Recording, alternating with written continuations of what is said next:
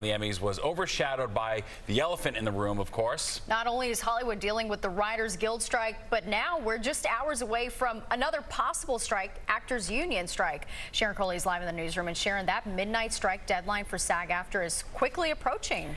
A lot of people watching this. Big Hollywood stars like Jennifer Lawrence and Meryl Streep have said they are ready to walk off the job.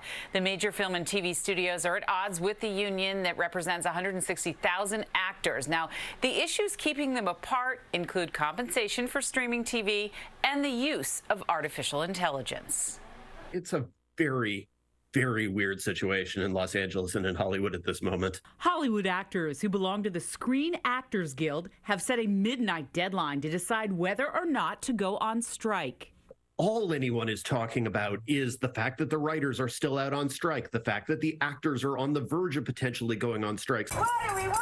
Contracts. When do we want them? Now! If the SAG-AFTRA union members go on strike, they will be following the Writers Guild. Film and TV writers walked off the job and onto the picket line months ago, forcing live talk shows into reruns.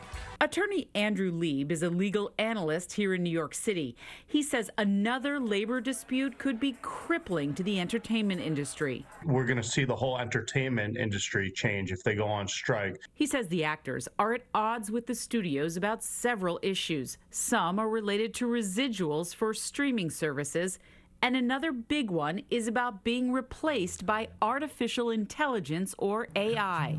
Actors are particularly concerned where they're going to have their name, their likeness, their look being regenerated through AI, and they're not even going to be part of films in the future.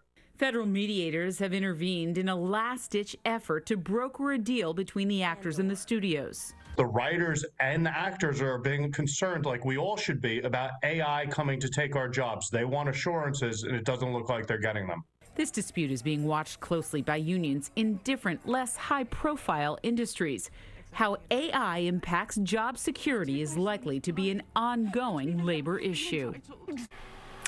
And so we are now less than 2 hours from that strike deadline. Hollywood has not faced a double strike since 1960, when members of the WGA and the Screen Actors Guild called work stoppages in a fight over residuals from films sold to TV networks. Steve and Natasha? Yeah, eventful times for sure. All right, thanks, Sharon.